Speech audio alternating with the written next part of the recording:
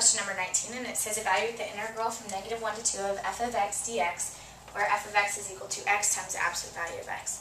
And it gives us a hint to rewrite the function without the absolute value. So what we need to do is break up our interval here. So from -1 to 0, our function without the absolute value will be negative x squared, because in here our x will be negative here, so negative x, and then whatever this is will be positive x because it's the absolute value, so that gives us negative x squared. And then plus the integral from 0 to 2 of just x squared, because out here will be positive, this will be positive, so it'll just be x squared. Okay, I'll forget what the little dx's. And so I get negative x cubed over 3 from -1 to 0.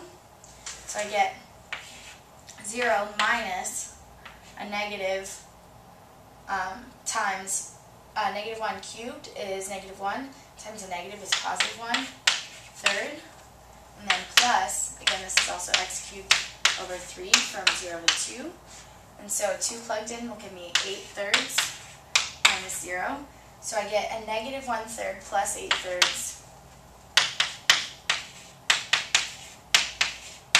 which is equal to 7 thirds, and that is answer B.